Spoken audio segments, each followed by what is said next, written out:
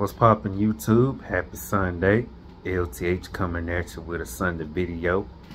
So, as you know, the Houston Texans have extended Kamu Grugier-Hill for one more year worth $4 million.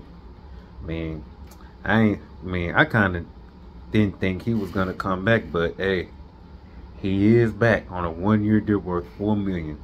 Though I was hoping for about 2 years at best, but hey, I'll take 1 year for what it is. You know, had 100+ tackles, 13 tackles for losses.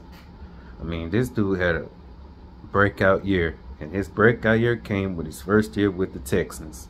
Not to mention, I am aware there may have been some games he missed due to injury, but not to mention he made plays when he needed to make plays.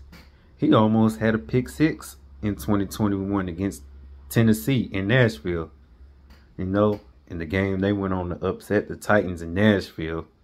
Tyrod Taylor was the quarterback at that time, but just feels good that Grugier-Hill is coming back for another year. I'm looking forward to see his playmaking ability is, and looking forward to seeing what he can better in for sure. Because I really like this Grugier-Hill dude. Dude's fantastic. He can make things happen for sure. You know, but welcome back, and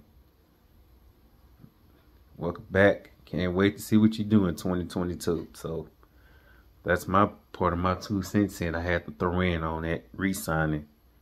So till my next video, loyal checking on up out of here. 713 to buy your city. Go Texans.